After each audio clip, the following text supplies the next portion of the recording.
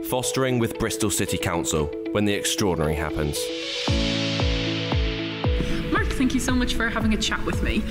What I'm really interested in is, obviously it's a very intriguing concept to foster, but how can you financially do it? You get given an allowance that supports you to cover the costs around utility bills, pocket money, towards uniforms.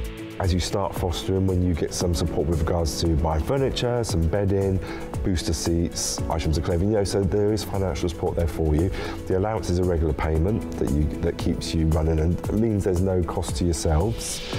There's also things like the Max card. You can apply for a Max card, which allows you money off as a foster carer. And it doesn't hurt. We always ask at venues and such when we're taking the children out, do you have a carer's concession rate? Normally they do. There's also, through support from social services, our children access free swimming, free sports activities and free events throughout the year. So there's a lot of support financially out there to manage and support those children and yourselves. I think the biggest element of support you get as a foster carer, there's the AFCA organisation in Bristol, and that's a charitable organisation supporting foster carers. They run regular events that the children can access, and also foster carers can access support from them. So what would you say then to people out there that, maybe they have a part-time job, and what would you say to people like that if their concern was to do with finances?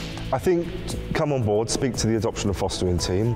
I work part-time and I know lots of single foster carers that are supporting multiple children in placement, and they have the support of social services and Bristol City Council to help them manage that and look at the finances, look at other ways of accessing grants and support and making the full use of all those concessions that you're entitled to as a foster carer.